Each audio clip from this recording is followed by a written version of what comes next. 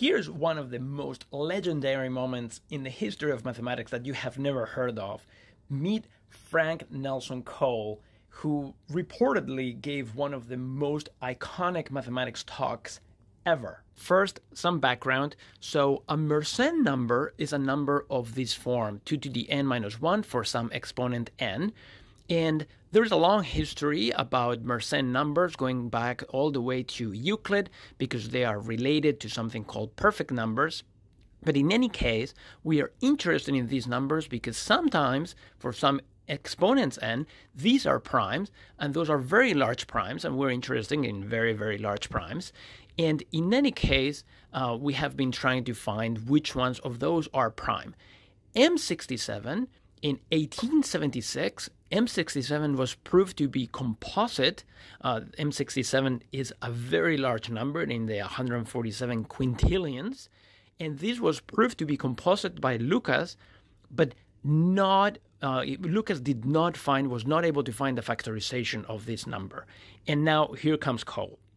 Cole reportedly, during a presentation to the American Mathematical Society in 1903, first got up on the board in silence and computed the value of 2 to the 67 minus 1 and gave it this value, and then went to another side of the board and computed by hand the product of this number by that number one by one until came up with the result, proving that it was exactly equal to 2 to the 67 minus 1, therefore finding the factorization of M67 that Lucas could not find, and then sat down and the crowd went wild.